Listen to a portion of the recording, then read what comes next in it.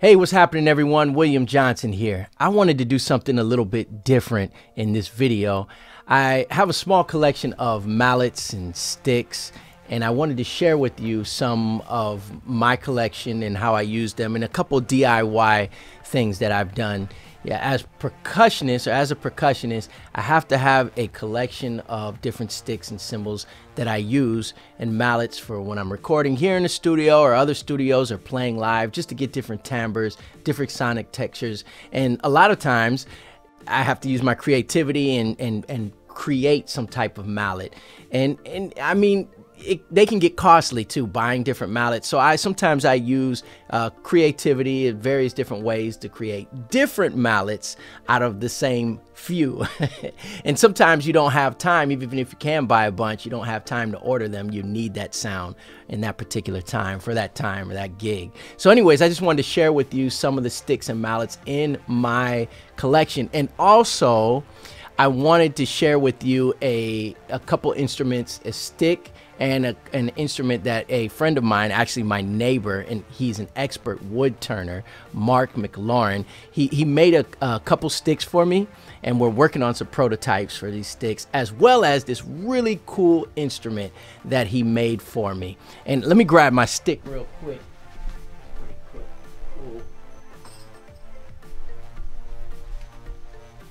I have a couple of these here. He actually made this mallet for me, and I have another one that I wrapped. Let me grab that too. I should have been more prepared than this.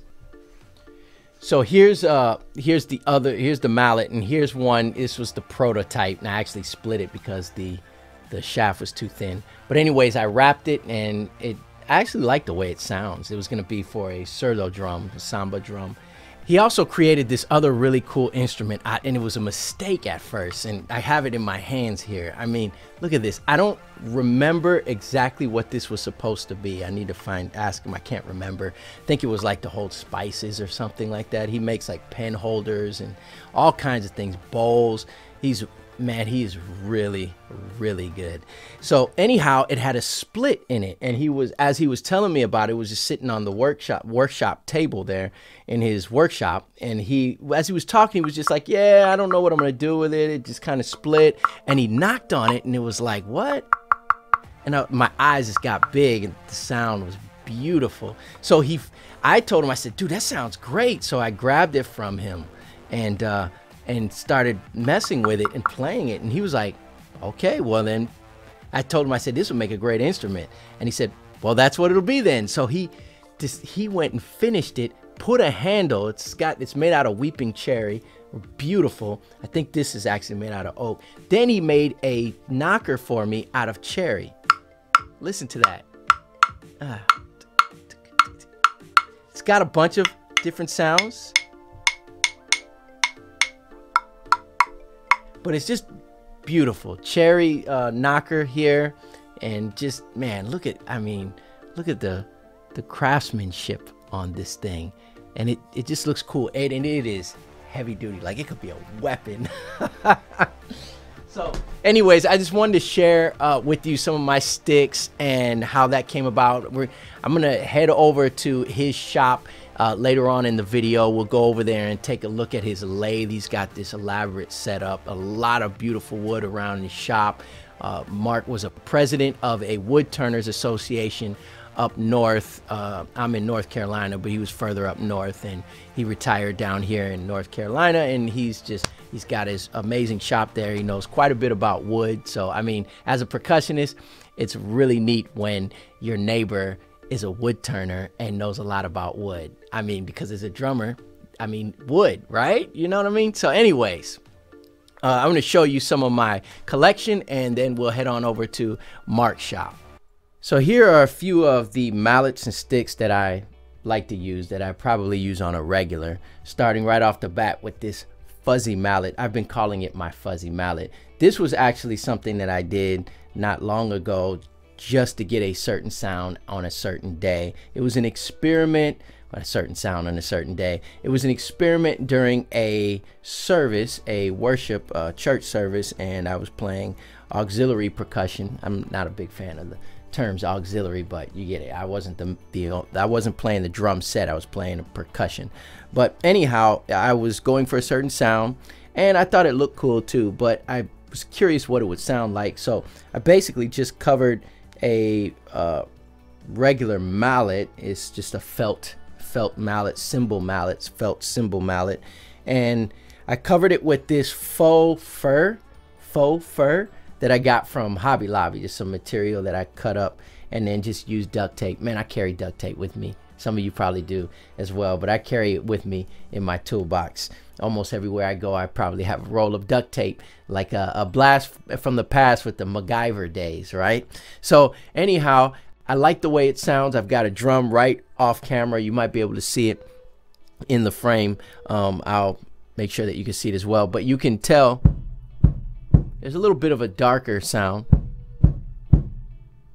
you can hear. Now, if I were to use just a straight up regular mallet, let's see if I have anyways, my mallet bag is somewhere in the house, my stick bag with all my other sticks.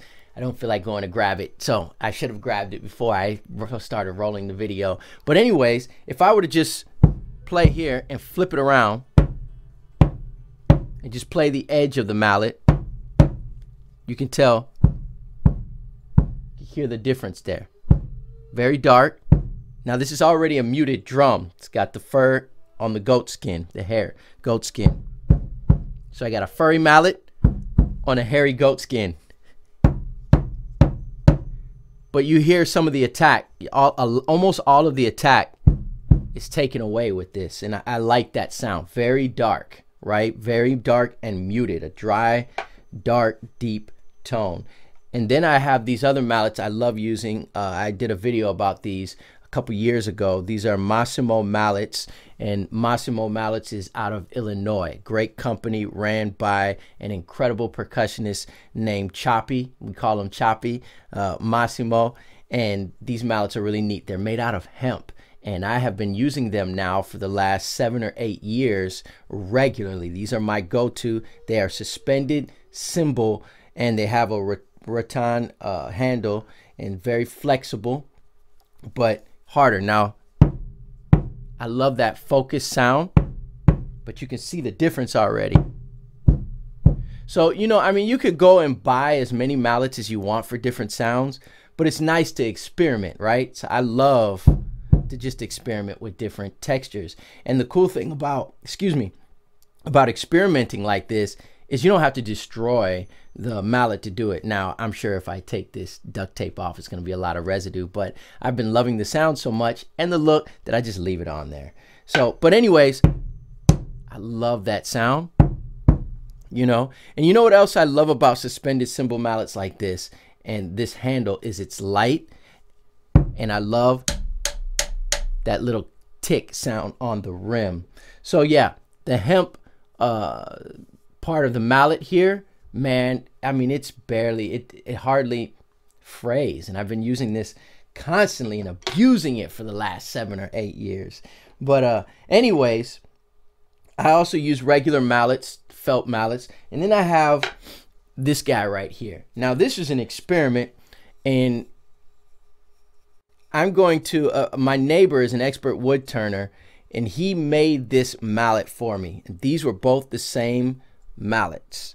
And I was doing an experiment making a surdo mallet, like for a Brazilian samba drum, the surdo, and the shaft of it was made a little too thin, so after playing it, it ended up snapping. This was a prototype, and then I just gaffed and duct taped it still. But I put this mallet on there, but it's cherry wood, by the way, beautiful. And we're gonna go over to Mark McLaren is his name. We're gonna go over to his shop here in a little bit and see how he put this together for me, because I think it's pretty neat. But you can tell the sound. Here you got the furry mallet again, and then we have the, so listen. So a little bit of boom, the woom, woom. I like to think of it as a woomph sound. Whoomp. And then we get more of the open tone because we get a lot of the attack with the with the, this is not as soft. It's still very soft. There's a, like a, what did I put? The foam basically, like you would get in a package, is wrapped around the mallet. And then I took fabric, this yellow fabric, and wrapped that around, and then used this pipe sealant you can get at Ace, a hardware store, or Home Depot or Lowe's, and then wrap that around there, and that stays there. And then it makes this really nice look to it. But this is the core, this cherry wood. So you have just straight, naked, and then with the beater. Listen to that. I'm hitting it with the same velocity. A lot of attack. Still attack, but a lot of the woomph. Nice. I love that. So you can DIY and play with the different sounds as well when you are making your mallets, and that's something that I love to do. Now, when I'm playing a drum like this is my, well, I don't know how I was going to describe it as my drum, like one of my war drums. I don't know. But I love to play it with large marching drum core drumsticks. So here I have some Regal Core by Collado, and these are Tim Overturf's very large drumsticks, right? Like cores from marching drums, marching band, drum corps stuff, right? Really large drumstick. And that's with the head of it. Let's turn it around. It's a little bit different. More of the woomph when you play the other end of it, right? And I love the way that these drum corps, these large drumsticks rather sound on the rims of these drums. Very nice, you know, for the sound, different sounds that I'm going for. I'm really particular about all those different sounds with the different sticks. Now, I also love to use brushes. I love to use brushes. I'm not going to use brushes on something like this. I mean, well, you can. That's a good, different sound. You get some of the hair off of the brushes. But, you know, this just for other drums or whatnot. But these are some of the most used sticks or brushes, things that I play on drums and surfaces. And these are the Black Handle Vic Firth. And these particular brushes have been used so much that I wore the actual words off of them. But the other things that I'd really love to use are broomsticks. Now, these are from ProMark, and they are actually made out of this stuff that you get for broomsticks. And I love the way that these sound on almost everything, because I just love that sound. But this is an alternative that I love to use when I'm playing an acoustic set on the actual snare drum. And when they spray flat like that, you can get this really, this light chick, but a really fat, lower sound. And I can get a lot of, what am I trying to say? Not velocity, but a lot of coverage in sound and dynamics without being overwhelming. Or really, I guess the main thing is the attack is not there as much because it's not wood, right? It's not as heavy. And the surface is also larger. So the timbre is going to be different. And I love the timbre of broomsticks on the snare. Sometimes it's not even just about playing acoustic for me for the broomsticks, as it is just getting that sound, especially when you're in a big open room too. I love that, like a warehouse or a church, a cathedral, high ceilings. I love the way those broomsticks sound. Now, when I'm using drumsticks, I use different brands, and this is a Vic Firth and 5A. I often run straight to the 7A because I love the more narrow shaft, because I tend to play the types of music that I tend to play often has more of a jazz sound to it, and I like a lot of articulation, as we say, on the cymbals and whatnot. So it just that you get a different articulation with the narrower shaft. But I like the way 5As feel in my hand as well. So for timbales, I use a couple different sticks. The sticks I use the most are actually the Alex Acuna red timbale sticks. And I also have the purple ones, and I use those if I need to get a lot more volume. But recently I've been playing these Vader, these are the Carl Perazos. These are really neat because they're a fusion, and they're called the drumbale. So timbale sticks, drumbale, right? So it has, instead of just going straight like the shaft would on a timbale, just being a straight stick with no head on there, it has a taper to it so that it can be used with a dual purpose. So like a drum on the snare, toms or whatnot. So like a drumstick, but also a timbale as well. So there's no head on it, so you don't have to worry about having indentations or damaging your timbales. So I love using these Vader Carl Perazzo sticks, and these are nice hickory, balance, everything feels really good in my hand. But yeah, these are just a few of the sticks that I like to use. But man, DIY, find you some faux fur.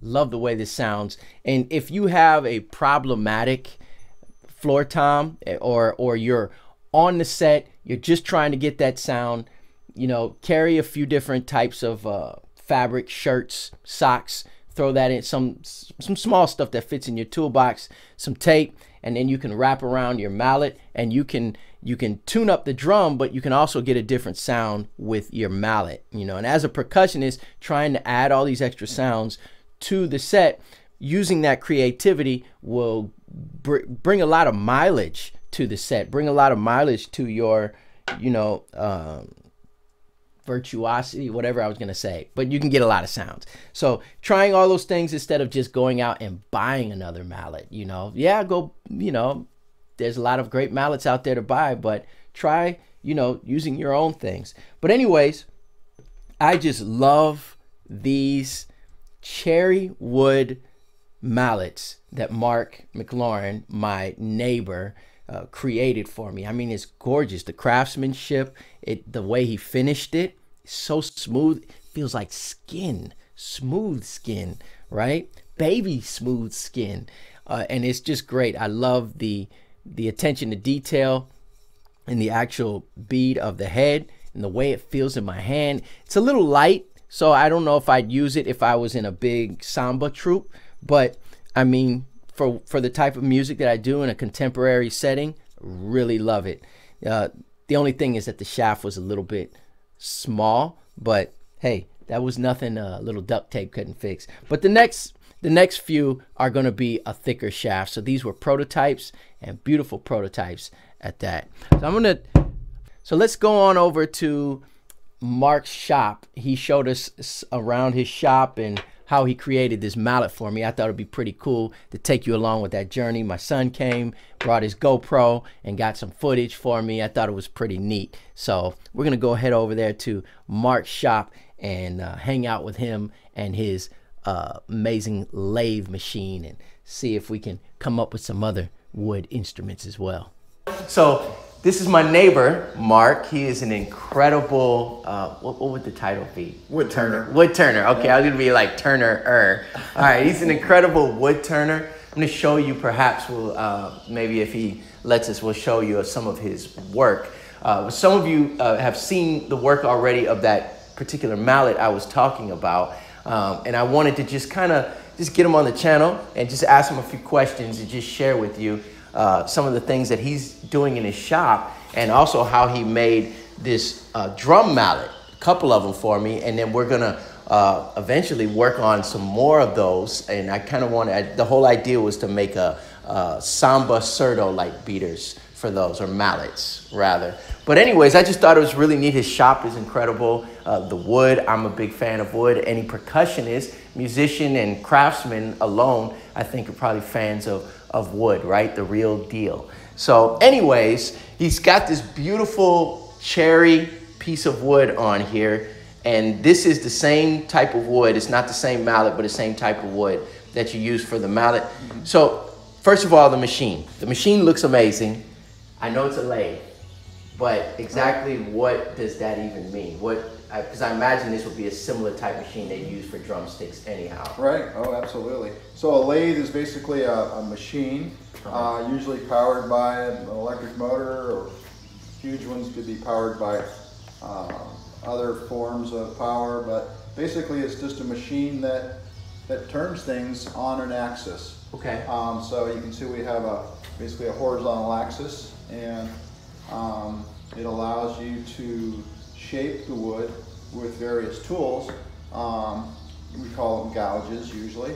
Okay. And different gouges depending on the kind of turning that you're doing. Yeah. And the different kind of wood that you might be turning as well.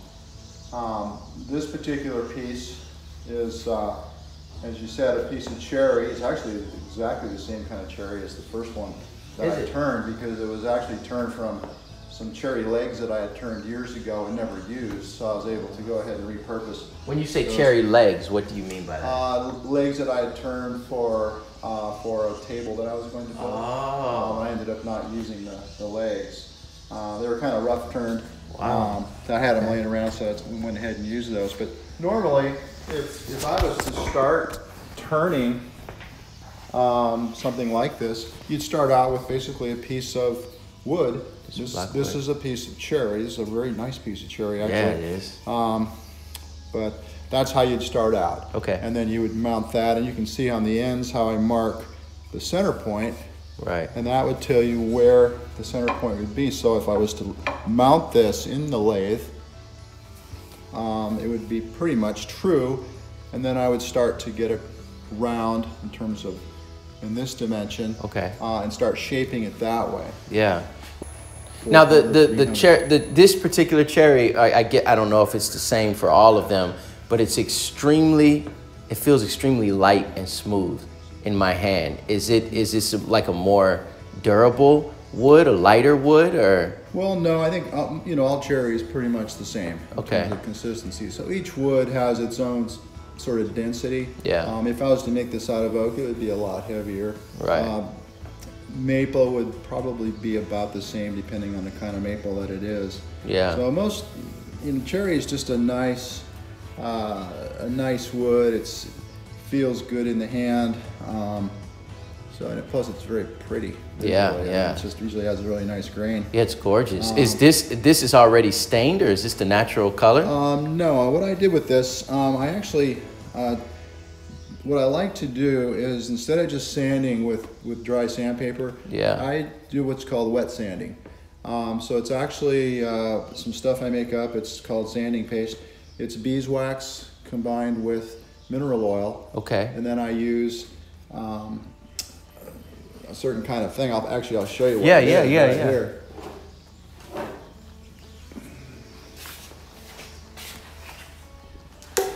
Oh, okay. So that's just kind of bring out this natural shine. Yeah, well, it sands, and you can see. Yeah. It's just kind of pasty stuff. Yep. But it's all natural. Mm-hmm. And these are what I use to sand them. So different grits. I start out with a 180. I ended up with a 600, which gets finer and finer. Okay. And what it does, it actually works in to the wood. And if you feel it, just feel that wood, will you? Oh my goodness. How nice that feels. That isn't, yeah. Okay, so it starts to preserve the wood. It just has a good feel to it. Okay. And in the hand, it feels really nice. Yeah, it does. I mean, it's so smooth. It's almost like as smooth as skin. It is. That's the first thing I noticed, of course, when I picked up that mallet that you had for me. Yeah, it's just how smooth it was. Now, when I finish this, I use a little different method, because you want to have something that's going to not hurt the wood later with sweat and grime from your hands. So I do want to seal that up, and to do that I use a solution that's called shine juice. Okay. Which is basically shellac denatured alcohol with linseed oil, and I can go ahead and finish that on the lathe, so it doesn't have to dry or anything. I have to take it off and let it dry. Okay. And I actually do it while it's spinning, and I can actually, if you want, we can do that. Yeah. Now, I mean. But I wanted to show you also how I do those. Yeah. That I might use. And also, like on the edges of these here, this is, you put these, you see these a lot on the drumsticks. How did you do that? Okay, well, let me show you. Put this back here. This is like a medieval weapon. Yeah, it is. They're all a little different in what they do. Yeah. Pretty So cool. in that case, what I would do, if we wanted to turn some little lines on here, what I would do is sort of line up my tool rest, and then we'll have to measure those. Okay. Let's get a ruler here. Yeah, yeah. And how many of those little lines would you like on here? 3. 3? Okay. Okay. We'll make them 3/4 of an inch apart. How would that be? All right. Does that look good right Yeah, there? yeah, Bobby, yeah. you want one more maybe up there? Sure, why not? We better put one more. Yeah. Okay. We'll just make little lines here so we know where we're working. Oh, cool. That's cool. You're using a pencil. Okay. There. That looks good, huh? Yeah, yeah. Okay. Yeah. Well, then we're gonna start out. I just want to make a very slight cut. Okay. Now, normally I would be wearing a face shield, but since this is not going to be anything major, we won't do that. All right. And this is the skew I was telling you about. I'm just going to use this little point right here. Okay. Just put a very small little groove right there. And lower it a little bit.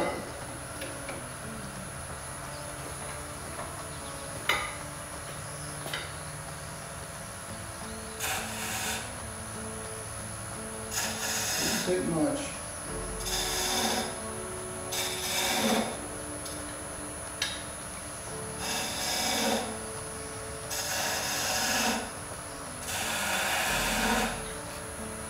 Should do it.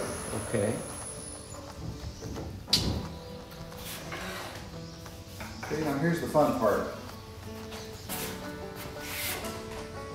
Now, you're a musician. Yeah. So we have a G string here on the guitar, the low G, I guess. Yeah, yeah. So That's actually a guitar string, huh? it's a guitar string. Wow, okay. Got the G And then, string. what we're gonna do now is we're gonna bring this up a little bit.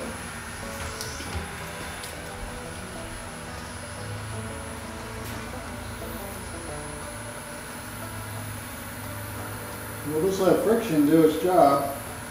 Look at that. Wow. That's cool. That's how you get those pretty lines in the drumsticks there.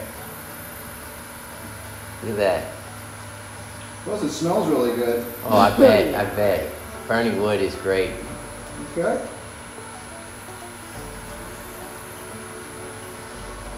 Wow. Look at that. That's it. That's great. Get a close up of that. That's gorgeous. Look at that. Incredible. You want to put some finish on it? Yeah, let's do that. All right. This is the product that I use.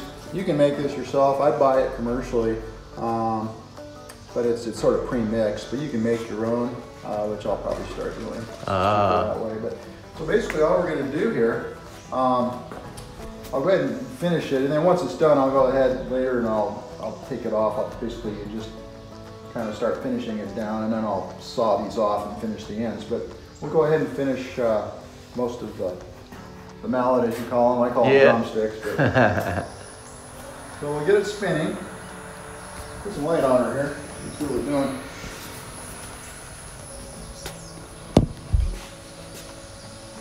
This is the fun part. This is probably the coolest part of turning things, is that you get to see the grain, the beauty of the wood come out right before your eyes, and it's just so fun.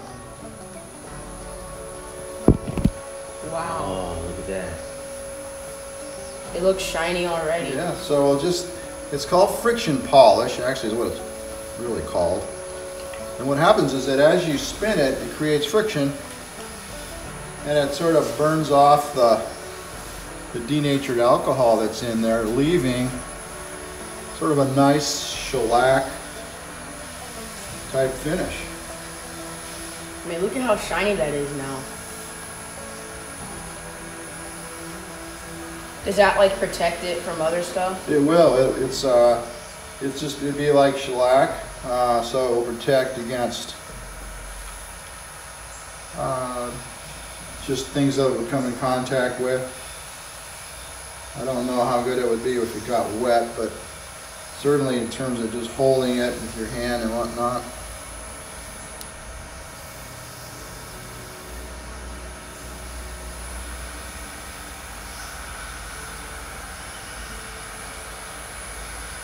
See how it's shining up? Yeah. We'll put a little bit more on there.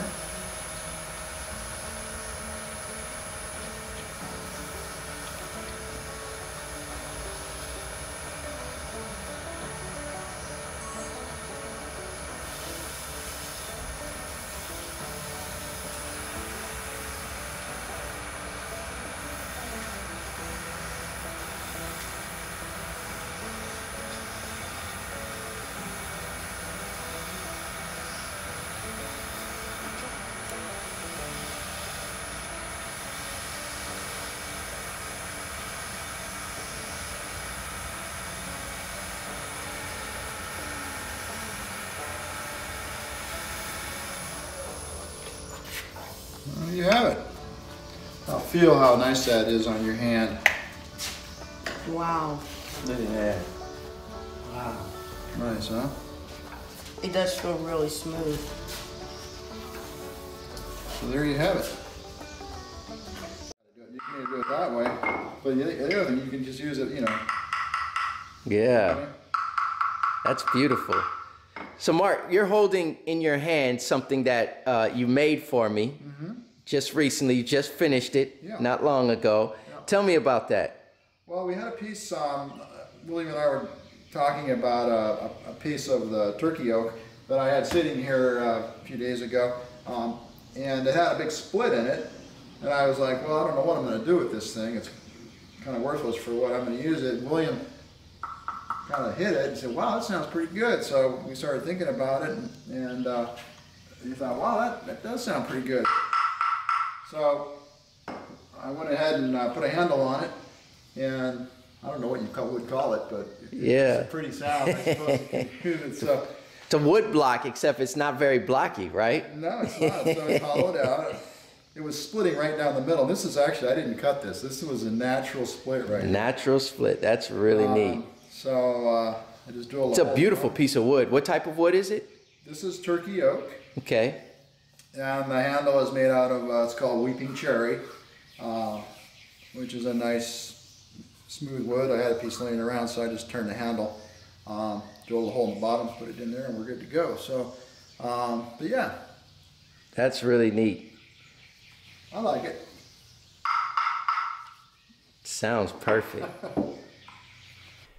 So yeah, man, thanks for hanging out with me. I know this video is a little bit different, but I want to kind of do more things like this, and I do have vlogs on the channel as well. But don't forget, if you have not already, to subscribe to the channel. If you like this video, if you dig it, hit the bell, hit like, and also hit the bell so you'll be notified when there's future videos. And let me know if you like the vibe of this video as well. It really helps me out when I get feedback from those of you that continue to watch the channel, or those of you that are new or whatever. I do have playlists on the channel. If you go to the channel and then you go to, should be a tab that says playlist, and you'll see different videos, music videos, productions, cajon lessons, bongo lessons, conga lessons, and yeah. So anyways, thanks for hanging out with me. God bless you. May the Lord make his face to shine upon you, and I'll see you soon.